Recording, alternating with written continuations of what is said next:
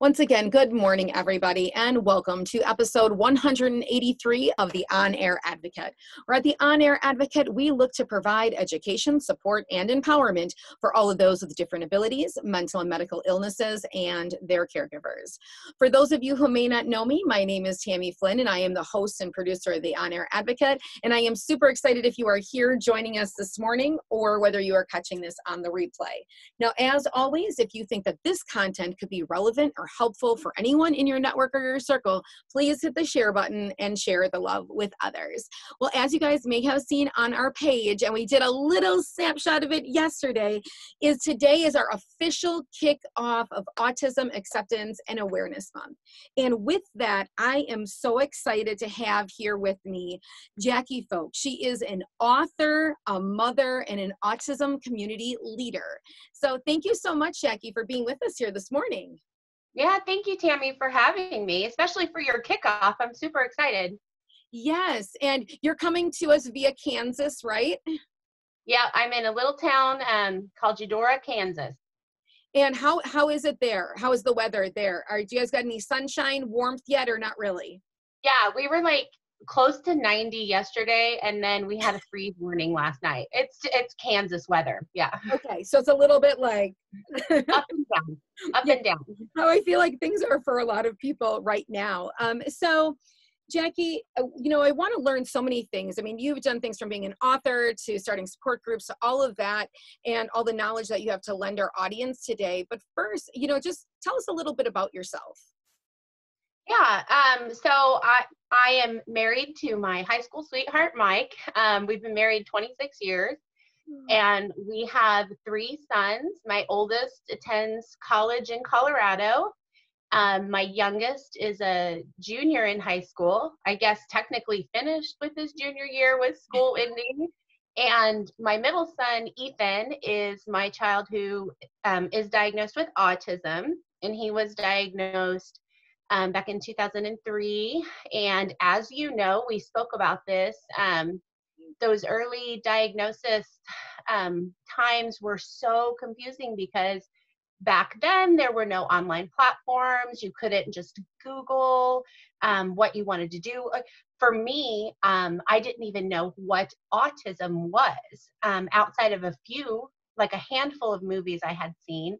Mm-hmm. So that early process for us when he was first diagnosed was just filled with, I remember distinctly, and I tell everybody, I cried all the way home. And it was a process of many, many doctors and developmental pediatricians ruling things out. And then there was relief to get an answer. And then there was fear. And I cried all the way home. And I just decided that day when I got home, that was it. I had my pity party. I had my mourning period, and I knew just looking at his little face in the back seat that it was time to get started immediately. And my only resource was the library.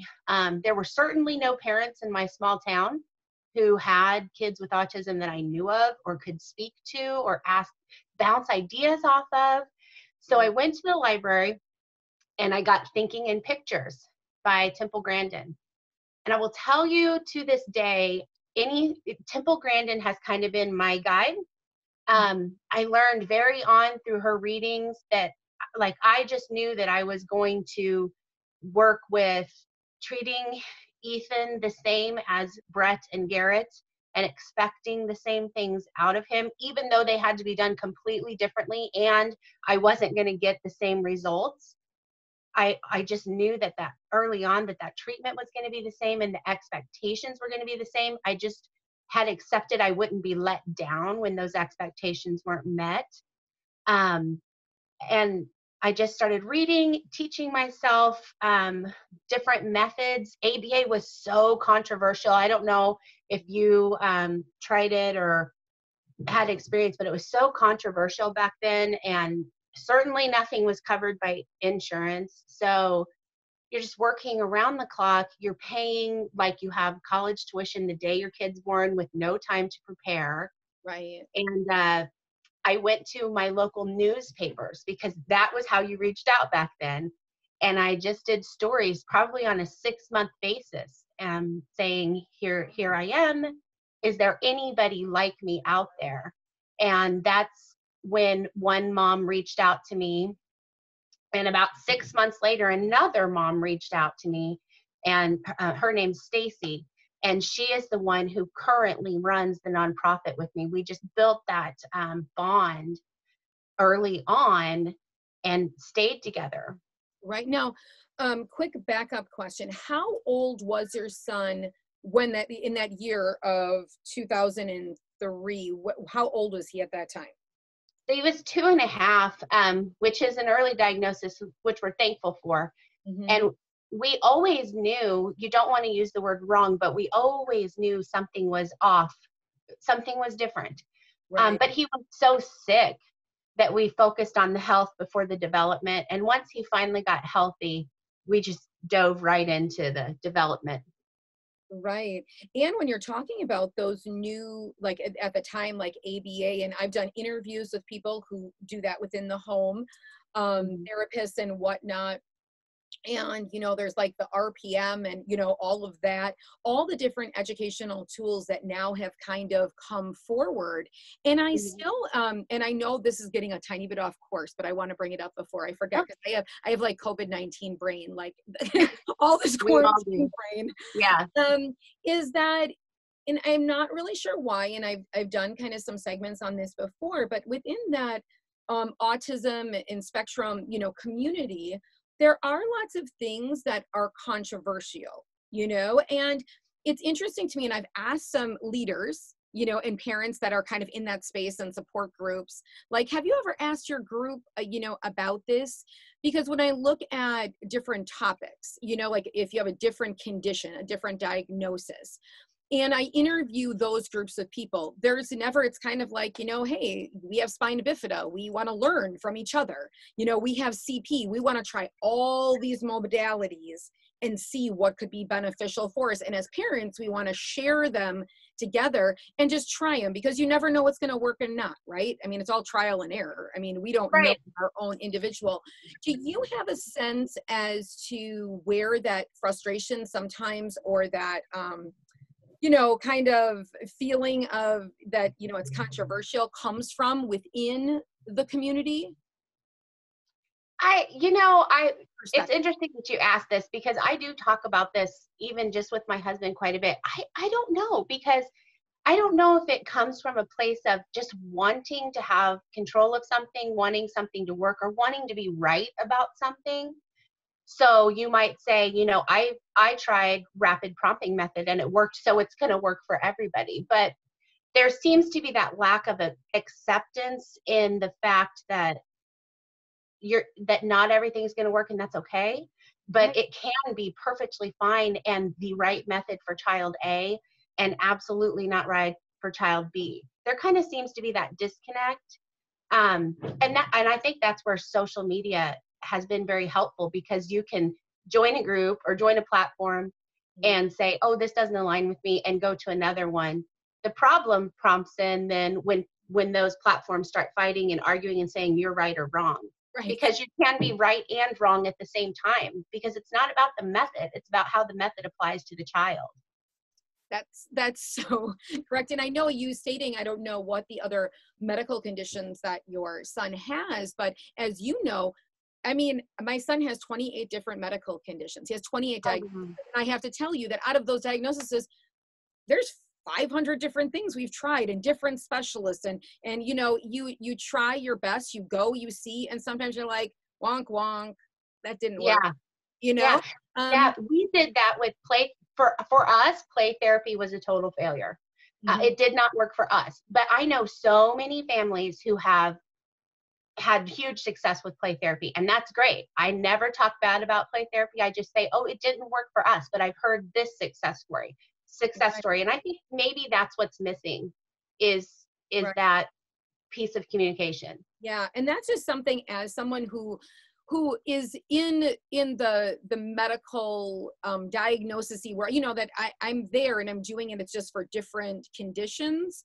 You know, I would love to see, when I say Autism Acceptance Month, you know, like saying all these parents, it's uniting and being like, you know what, we're all trying stuff. We're all doing our best. We're all doing our best to see what works. And the more, you know, support and knowledge we can get out of that, you know, the better. And so what led you into, you know, I know shortly after that diagnosis, about 2.5 years or so, 3 years after, it seems as if you launched some type of parent support group. And I think that's your nonprofit now. Can you share that with us? Yeah, so when I first started with that, we called it E-Man, just because we've always called Ethan E. And that was in the early stages where I was just like, please, somebody find me and tell me that you share a life like mine. And then that's where Rebecca and Stacy had reached out to me through the newspapers. And we just kind of talked for a few years. And then we had heard there was another local lady who was starting her own. So clearly she didn't know about us. And we thought, well, we need to meet. And what happened was we just merged, and we merged ideas and changed the name, and we formed what is now Eudora ACES, which stands for Autism Community Education and Support. And in the early years, we offered monthly support meetings, but what we found was people didn't have time to come to face-to-face monthly support meetings. So we went to social media platforms, and we decided that our main goal was going to be to have autism walks here in our small town every first Saturday of April for Autism Awareness Month, and raise money to buy technology needs, any kind of OT, physical therapy needs that were on wish lists for our special education classes, and put it into our schools that were so underfunded. So that's what we've done. This was supposed to be our 10th year, but our walk got canceled. Our walk got canceled last week. So you guys, we did a virtual walk. You're doing a virtual walk, or you did? We did. We just asked people to log in that day and upload photos of their families taking walks and tag us. So. Oh my goodness. I need to go in that group and see. So it's in the group? Yeah, well, we have a page, Eudora ACES has a Facebook page. Okay, let's go see that. Okay.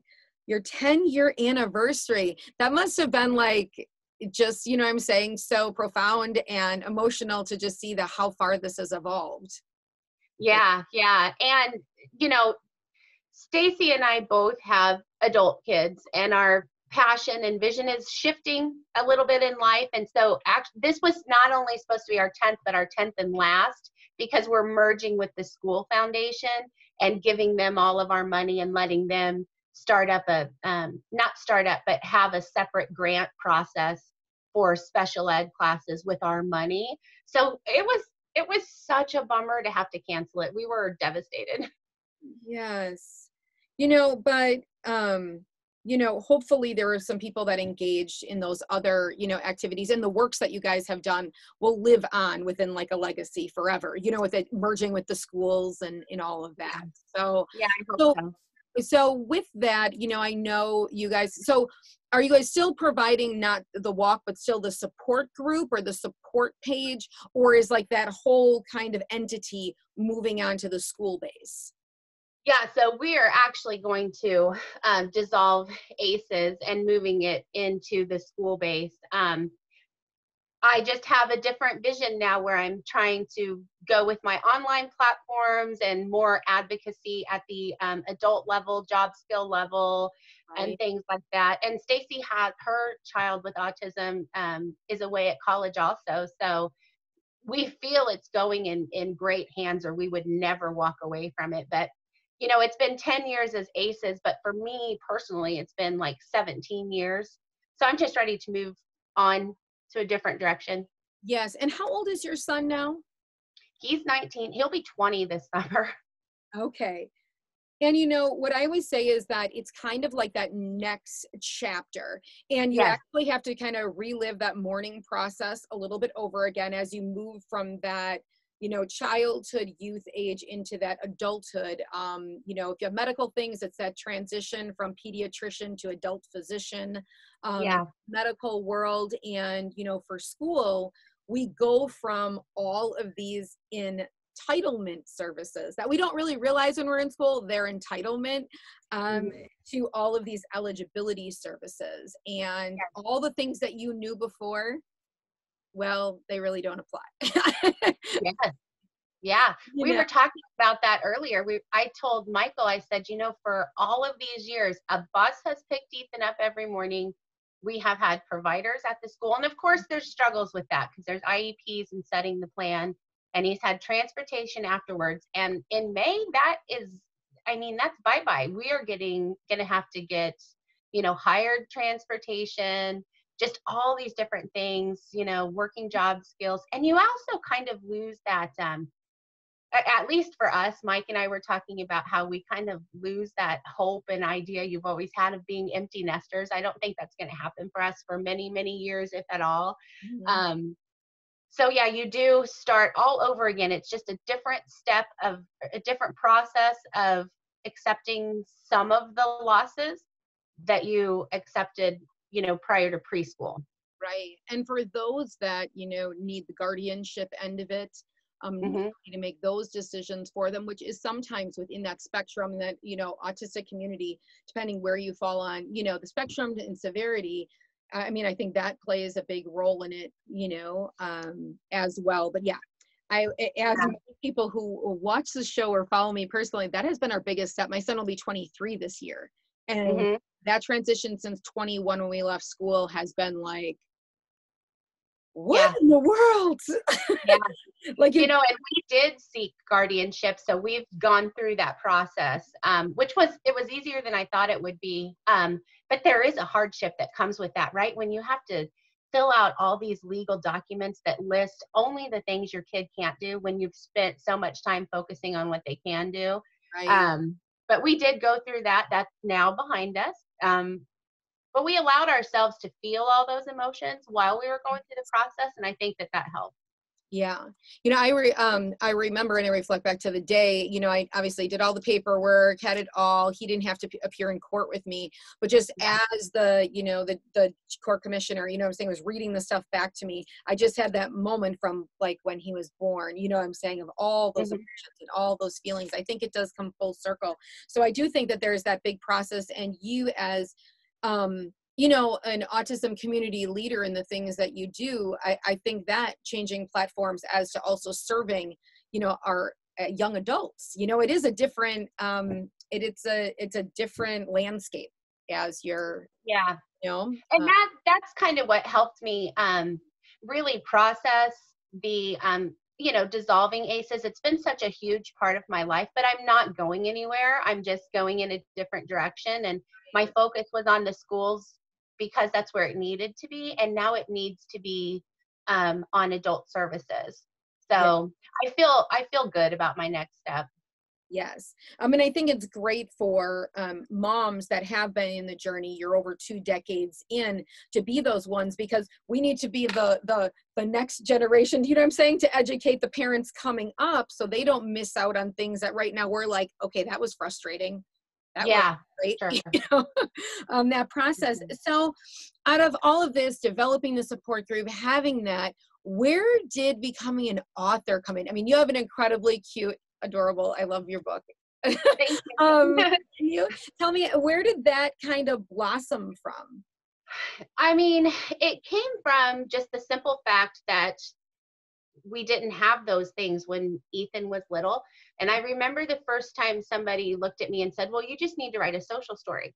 And it was just that, well, you just need to write a social story. And I was like, that's awesome. And I'll do it. But what's a social story? What is it? Tell me what it is. And so once somebody explained to me, what social stories are and what they do, I just started making my own social stories on notebook paper. And then I would take photographs of Ethan with my camera and print them off and stick them on the notebook pages. And I would make him books for washing his hands and going potty and, riding the school bus. And we had those readily available. And as he got older, I had just kept him in an envelope. And my mom said, you know, you should really try to publish these. And I was like, you're crazy. I mean, who's going to want to see these? But then when she passed away, I said, well, I'm going to try. And I knew that there was an importance to having or trying to provide a resource so that when somebody said to another mom or dad or care provider of any kind, you really need a social story for that, that maybe they could Google it now and find it, and it's just done for them. So that's what put the drive behind it, was just wanting to, of course, you want anything you do to do well, but my main goal is I want to help people. So I want these social stories to be readily available. So the first one we started was hygiene. And how strange is that now with the COVID, Right. is that the first book is about hygiene. So that's the one that's out there. Wonderful. And where can people access that book? So you can get it directly at mascotbooks.com, and that'll come directly from the factory. But we're also on Amazon. We just recently can be found at target.com and walmart.com. We're available in Kindle and Nook, so we're available in electronic forms. There's a lot of different ways you can get it now. Okay, well, we're going to need to make sure that when we're done with the show today, that you drop all those links and kind of provide Sure. places people can find the book. Because especially like you're saying right now with the situation we're in, how great would that be to have it home and that understanding, you know? I mean, I think that this push for hygiene, washing hands, though it should have always been there, I think the campaign for it is going to be so prevalent for years to come. You know, Yeah. after this, I don't think that that's going to subside after things calm down a little bit. Yeah. Which Well, and Ethan went through early years of being nonverbal. He got language at about 5. I mean, he acquired it and it went away, and then he was in intense speech therapy. So one of the other things I did in this book was I made sure the longest process for us was illustrations, because I would go back and I would say, that eyebrow frown is just not exactly perfect. And we would spend so much time so that the facial expressions are there. And there's also sequencing. So if you have a child that's nonverbal, you should be able to still go through the story and go through sequencing and then have a conversation like, you know, the words said the water was hot, but how does Ethan feel? And you can point to his face, and the facial expressions are there. So that was really important to me. And they all start and end with the same words, because my son was echoalic. So I wanted them all to start and end with the same phrase. That way, if nothing else, they could learn to maybe repeat along with you, even if they couldn't read along with you. So I hope I've had good feedback. I hope it's doing what it was intended to do. Right. Thank you for breaking that down, though, in the story, how you put that together. And as I Yeah. was asking you before, this is a side note now that I've gonna divert for a second for other moms that are out there, because you know I am positive that there are other moms within our community of different abilities that are like, I want to share that about this child's, you know, my child's condition, or I think that would really be useful to a parent. When we're talking about publishing books and things like that, and especially if they're for kids, you know, you do need some illustration and stuff in there. Would you say going through a publishing company was a positive experience for you versus what you've seen people that try to self-publish? Yeah, it was for me. I definitely chose the right company. I had full 100% say and control over everything. Mm-hmm. And if I asked my illustrator to make 100 changes, he did. But I didn't have to go find an illustrator. You know, they came to me, and it was a really fun process, because they came to me. I had 75 portfolios, and then I narrowed it down to like 10 styles. And then out of those styles of drawings, I sent those illustrators photos of my son, Mm-hmm. and I said, draw him and send it back to me. And then I got to choose the one that I liked. But if my editor wouldn't have been there to do that, I would have had no idea how to go with that process. Okay. And what about getting into other stores and stuff? I know this is going like to entrepreneurial mom for a minute. That's fine. Yeah. But you know, I know that like getting it into Barnes and Noble and getting it into Target and Walmart, was that the doing of going through a company like Mascot Books? So at first, yes, you're the marketing team automatically puts you in Books A Million, Barnes and Noble, and Amazon for the company that I chose. Okay. And then it's just kind of been manufacturers seeing how sales are doing and choosing to add it to their shelves if they want. And at word of mouth, I've just been big mouthing my book to anybody who will listen. Okay. Perfect. Because I know that that is something I've seen lots of moms, obviously, within this platform that have written books or put things out or are thinking about doing it.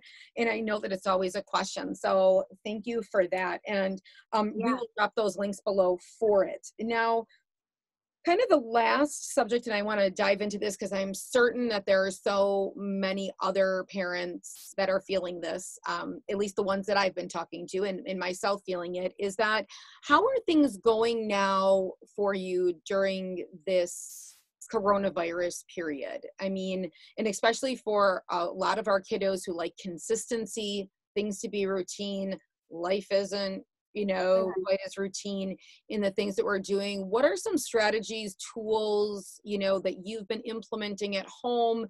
And how are things just overall going for you and your family? Yeah. Oh gosh, we're all struggling. I mean, we're all transitioning from mom and dad to para, teacher, therapist, driver. And so first thing I'm going to say is kudos to every single parent or grandparent caregiver out there doing it. And if you try and it doesn't work, that doesn't mean you're doing anything wrong. You just have to keep going. Right. For us, Ethan misses his friends. This is his last year in his adult bridge program, which is an extension of high school. So he was going to graduate in May, and now it'll just be male. But we're still having to do his program. I'm very blessed to be able to work from home. My bosses are like, as long as emails are read and nothing's falling behind, do what you've got to do. So I'm super blessed there, but we are doing the entire program at home. Yesterday was so busy. I mean, I did not stop until like 9 p.m. But it's just what you've got to do. My struggle was, where's the positive reinforcement? Where's the things that were already set up at school? Where are they here? And I needed to get some kind of a reward system in place right away. That way, he knew he was working for something. With Ethan, he needs choices. So what we decided to do, we just started it this week, was we created a kind of like a home movie program. I actually put a video on my page. Ethan loves cinema. He loves movies, and that's a reward that's gone now because we can't go to the movies. But I discovered that Amazon has Amazon Cinema, which has all the movies that were in the theaters available to rent at home. So I made a concession stand at home, and he had the choices of what went into it. And we've priced everything. And then we've made a point system for behaviors that we're tracking. And if at the end of the week he has a certain amount of points, he can go to the movies here at home. And when he completes his homework or chores, we're giving him fake money so that he can shop in the concession stand. I think it was important to set that up so that he has positive reinforcements and we have some kind of a reward system. And that has made schoolwork this week a lot easier because he's more excited to do it because he knows there's a reward at the end of the day. Yes. That is so awesome. So on your page, do you have pictures of like what the concession stand looks like and that? Yeah, I need a little video, and then I plan to, this is week 1, I plan to go live on Saturday and talk about what worked, what didn't work, what needs tweaked, things like that. But that's what I set up. Again, the choice came from Ethan. Choices are so important because if I would have chose, you're going to earn a bike ride on Friday, he would be like, I don't want to go for a bike ride. It had to be something that he loves, So that's what we chose to set up. And it was really very simple, but I did make a video that has the steps and it's on my Adventures with Biggie page. Okay. And we are going to drop that below. So That's great. Finding the incentive, putting something together, but how cute, like money reward. Yeah. Like he can buy his popcorn, he could buy his candy.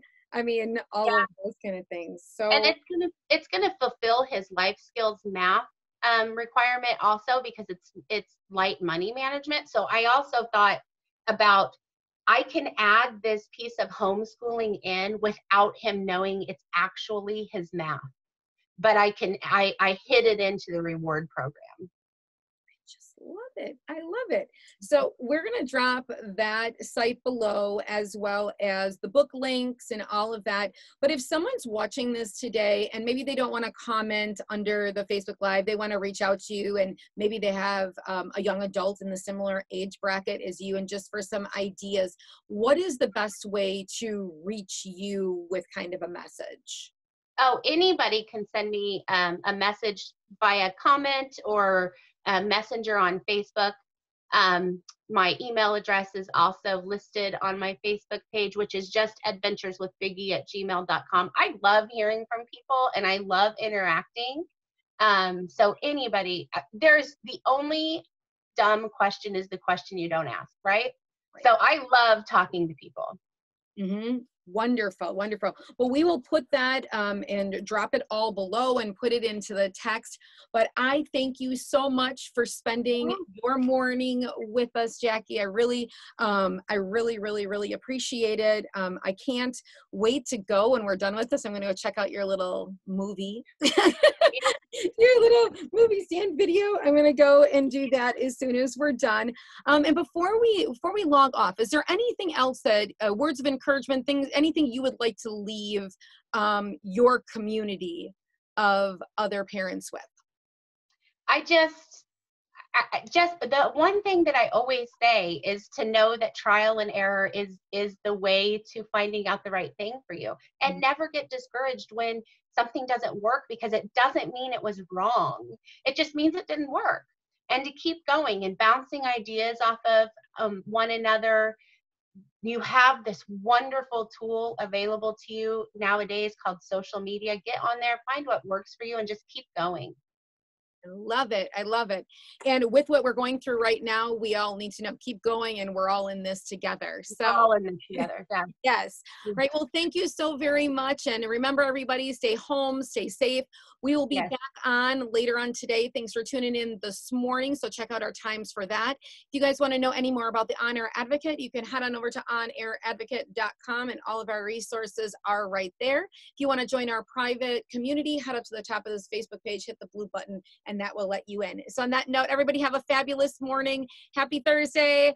Bye, guys. Bye.